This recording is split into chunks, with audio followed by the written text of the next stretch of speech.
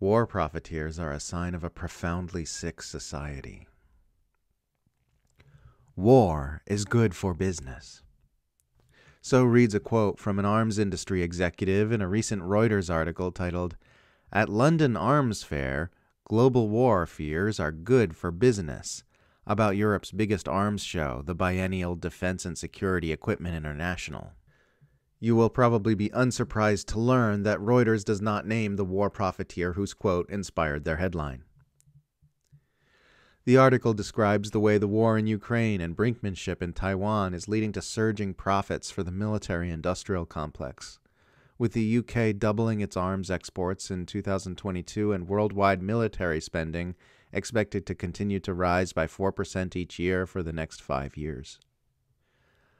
According to the Stockholm International Peace Research Institute, European military spending rose 13% in 2022 alone, bringing total global spending to an all-time high of $2.24 trillion. "We are extremely busy," an exultant head of sales at an armored steel company tells Reuters.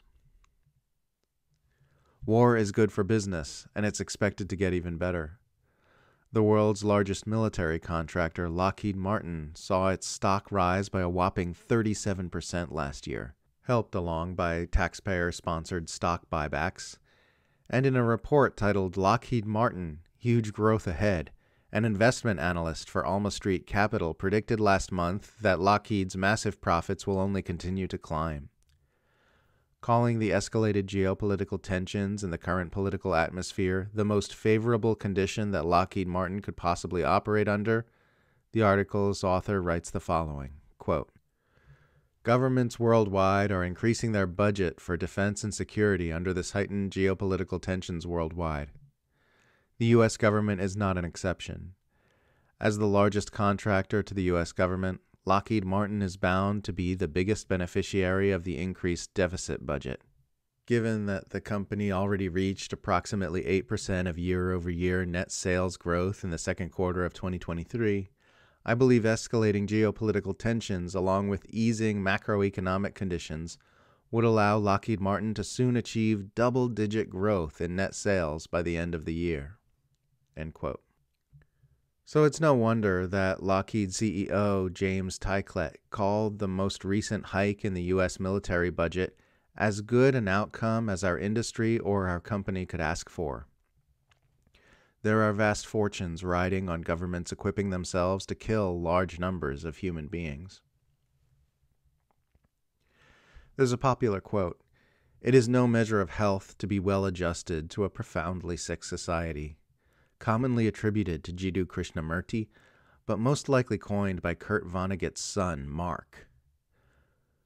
Whenever I read reports like this about corporations raking in billions from death, suffering, and extremely dangerous acts of brinkmanship between military powers, I always find that phrase, "a profoundly sick society," rattling around in my head.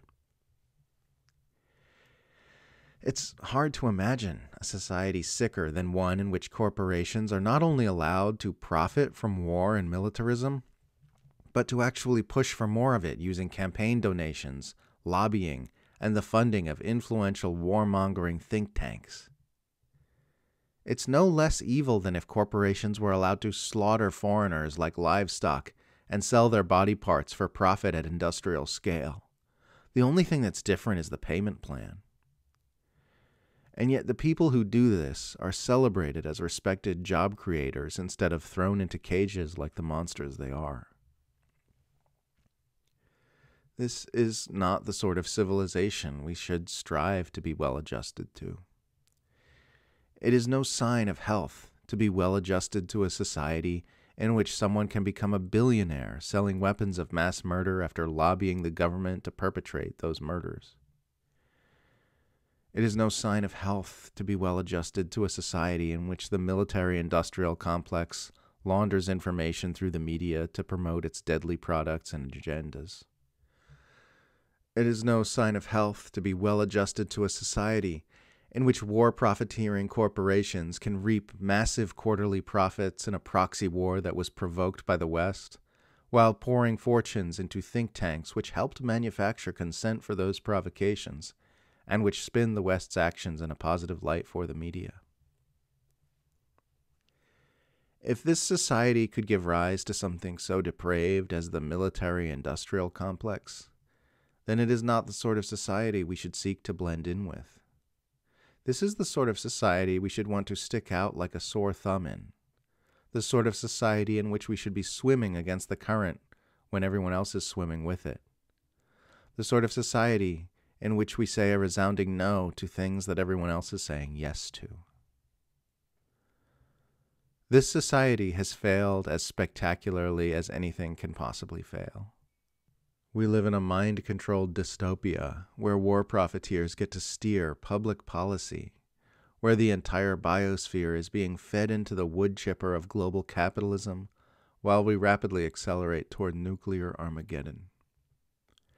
This is the most insane civilization anyone could possibly design. We should seek dissent and divergence from it to the fullest extent possible.